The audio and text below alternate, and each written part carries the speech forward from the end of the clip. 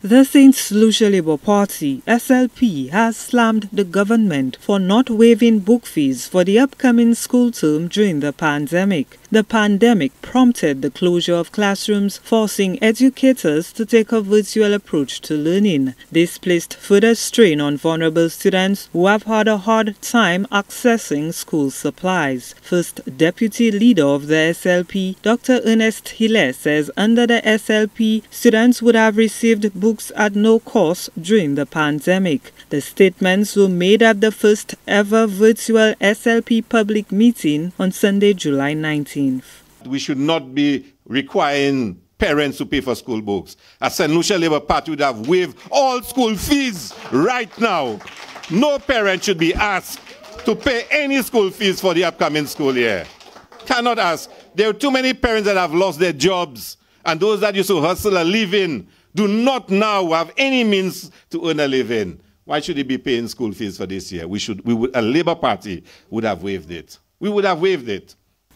Castries Southeast candidate Senator Joachim Henry continues to criticize the government for favoring infrastructure projects over the educational needs of students. You cannot put the lives on children on pause.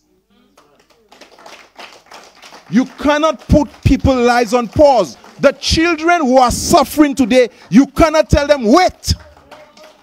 You could tell them, you could wait for an airport, you could wait for a highway, you could wait for a road, but the children would need to go to school. You cannot tell them, wait.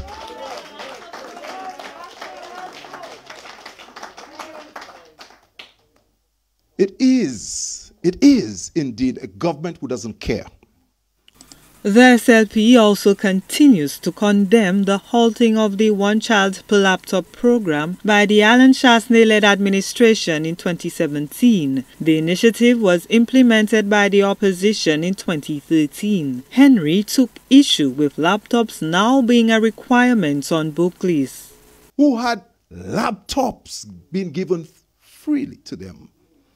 And to stop it, and to dare to put it on the book list. Let me tell you, ladies and gentlemen, I worked at the SSDF for so many years.